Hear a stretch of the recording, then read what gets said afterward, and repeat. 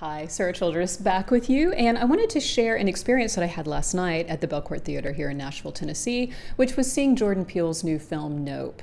And I wanted to start with my theatrical experience, or maybe I should say my post-theatrical or post-screening theatrical experience, when I ran into a group of folks who were completely overwhelmed by the film. And I thought, what an amazing way to be, what an amazingly productive place to be in that feeling of being overwhelmed.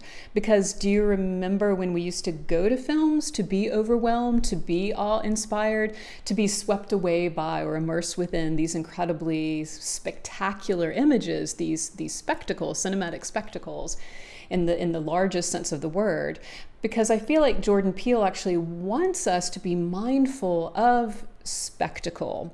And in fact, he starts the film with a quote that puts us right in that territory. And the quote is, "I will cast abominable filth on you, make you vile, make you a spectacle." And this quote is intercut with glimpses of a stage set where we have a chimpanzee actor who's gone on, and I hate to say it this way, but he's kind of gone on a killing spree. And this is not a spoiler. It happens like at the very, very first part of the film. But I did want to bring it up because that particular moment it kind of threads its way through the film, and it's an important thematic moment. And in fact, one of my friends said, like, so what's up with the chimpanzee? So I wanted to mention it because I feel like it will help you kind of decipher some of what's going on in the film. But anyway, so we have that quote intercut with images of Gordy, that's the chimpanzee's name, as he's kind of, shall we say, rediscovering his power, more on that in a second, on the stage set. But that's intercut with the opening titles. So yeah, it's quite early on in the film. And one of those titles includes Jordan Peele's production company, which is Monkey's Paw. Now, I believe that he named his production company Monkey Paw Productions off of the 1902 short story, The Monkey's Paw. And in case you don't remember that, it's essentially the story centering around anyone who has this monkey's paw will receive 3 wishes, but will do so at great cost because of the human hubris of intervening in fate. So he or she who intervenes in fate will find their own just punishment.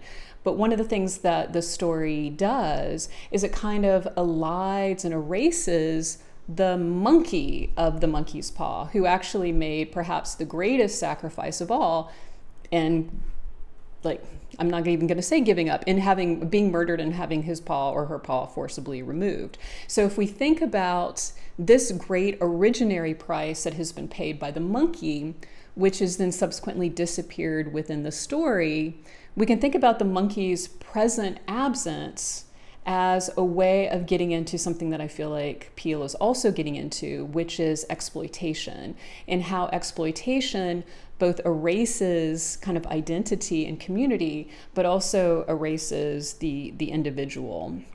And so that's why I would love to start with thinking about spectacle, but also the ways that Peele parses spectacle into 2 types. So the first type is one that I've already mentioned, which is the cinematic spectacle. And the cool thing is that Peele has made really an old school cinematic spectacle. I mean, he shot the film on 65mm Panavision and IMAX, which are 2 of our largest film formats. And this is so cool because Panavision, for those of you who don't know, was created in the 50s as a response to television in order to compete with TV and to create even wider screen, like big, spectacular images that just could not be replicated on TV as a way to draw people back into theaters and out of their homes and out of their TVs. So that's where Panavision and CinemaScope come from. And so in that particular moment in the 50s, when there was a concern that, oh no, films are dead, it kind of echoes our current moment when films are really seen as streaming content, less so than events or community creators. And so I feel like Peele is kind of intervening in that conversation by kind of kicking it old school. And also you'll notice in the film that OJ wears a Panavision logoed hoodie, which by the way is very close in color to this, which is why I'm back in this orange shirt. So keep an eye out for that. Also, important plot points in the film involve sort of analog or film rather than digital image making And that becomes an important kind of differentiation, with the preference being given to film image making. So watch out for that. And also Peele's very skillful mixing of genres, cultural references, and also cultural critique really makes this a film that's both widely appealing as well as intellectually productive. So you could just go to the film and enjoy it and have a blast, or you can study it and really think about it. It's richly rewarding in both senses. And on that note, there's a lot of really cool kind of Easter egg moments in it and cinematic references. And I'll let you pick out your favorites. But I wanted to share a kind of an esoteric one that shows up again pretty early on in the film, just to kind of give you a sense of that. And that's when we see, we have a brief glimpse of Otis Haywood Sr., who is OJ and Emerald's father. We get a glimpse of him, and let's just say there is a reference to, I think, Louis Buñuel's Un Chien Andalou, the start of that film. So I'll invite you to see if you can find that one too. But moving on. So that's kind of the first form of spectacle that I see Peele working with. The second form of spectacle is the one that he involves in the text that he uses, or the one that he, evokes, that's what I was looking for, in the quote that he uses. And that's the form of spectacle that involves exploitation. It's the turning of another entity into a spectacle, something that establishes them as, or transforms them into vile and filthy, because what it does is it subordinates them. It creates a very hierarchical power dynamic. And what we see throughout the film is what I like to think of as a revenge of the spectacularized. And that's where Gordy the chimpanzee fits in. He's the trained monkey. And so I'm using that loaded language intentionally to tap into the racism, the racial violence, and the exploitation that that phrase encapsulates, because I think it's very meaningfully used and invoked within the film. And the powerful thing is that this trained monkey kills. And so it's a reminder that those who are domesticated or humbled and disempowered, made to forget their power, may remember and rediscover their power and exercise it. And in this turn, the prey actually can become predators. And so we see this flip when the prey become predators whenever humans are at their most hubristic, their most arrogant. So for example, in Gordy's situation, the kind of trigger is a birthday party for him on the TV series that he's a part of. So it's a chimp's birthday party. And what that does is it erases the chimp's unique identity and sense of community, but the context for the party really is to serve as a forum to test and reaffirm the power dynamic among the humans that are assembled for the party. So yeah, I know it does sound kind of Planet of the Apes, but here the exploitation dynamic is very present. It's not just past, it's present. But there's also what seems to be a hopeful moment within these series of events that take place around Gordy's flip from prey to predator.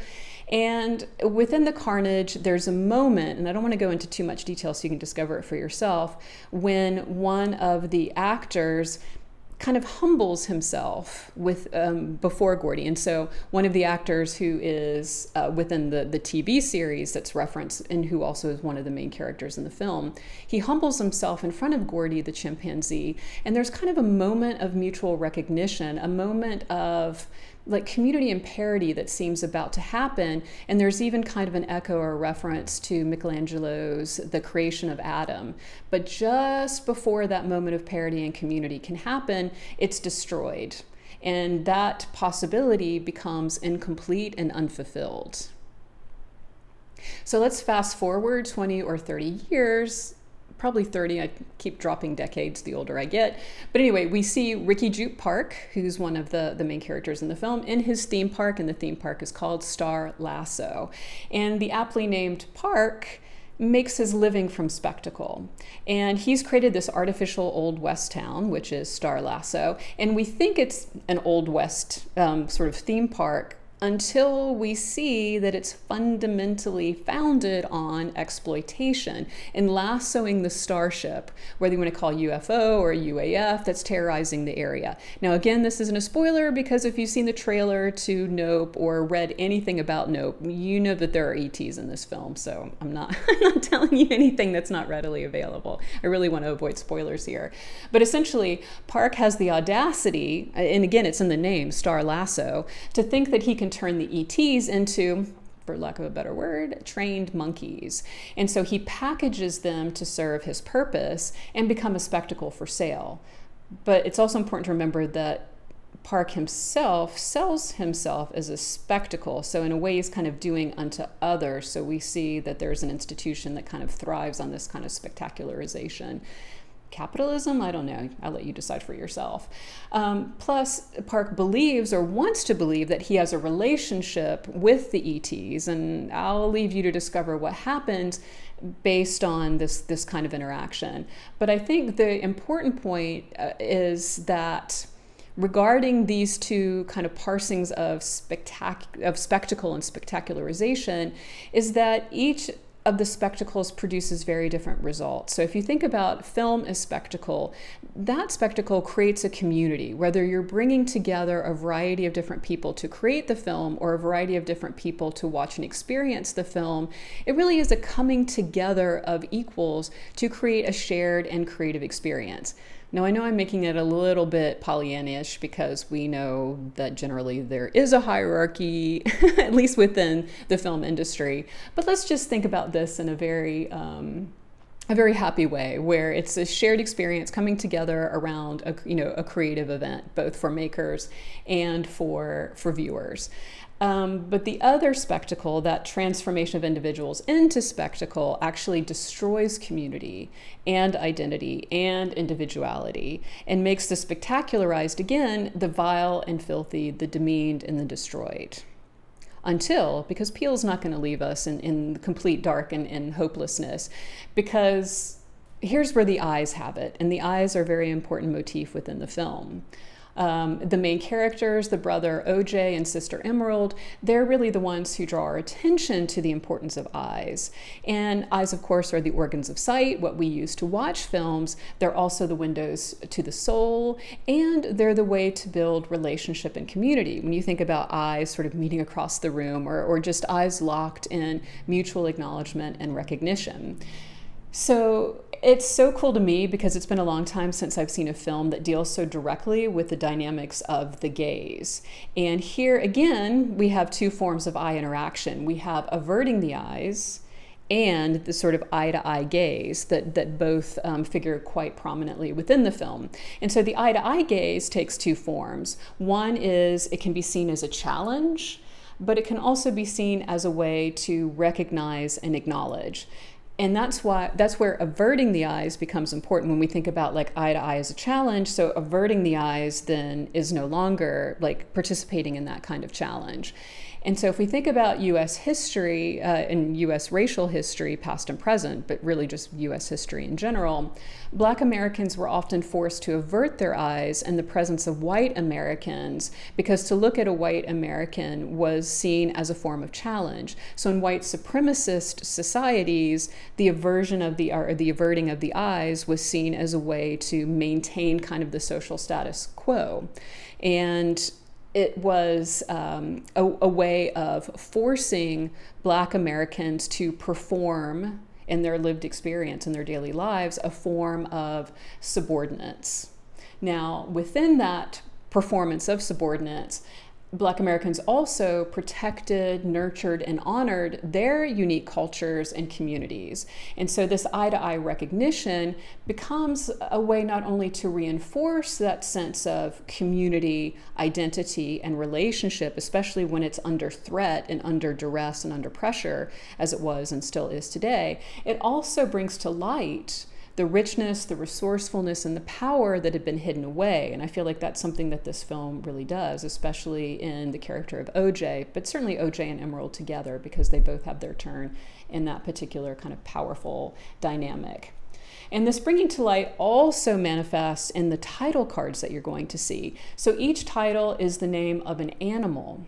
And the animal is named and individualized. And in this way, I feel like that's also a form of recognition and acknowledgement, and one that extends beyond the human world to kind of bridge the divide between human and natural, and animals and nature, to show our interrelationship, the human nature interrelationship. And the other cool thing is it also extends beyond our world. So I'm not going to say any more than that. I think I've given you plenty to chew on. So if you've seen the film, I hope you enjoyed it. If you haven't seen the film yet, I hope this will convince you to go and take a look, because it's fantastic, and it's honestly one of my favorite films of this year. See you next time.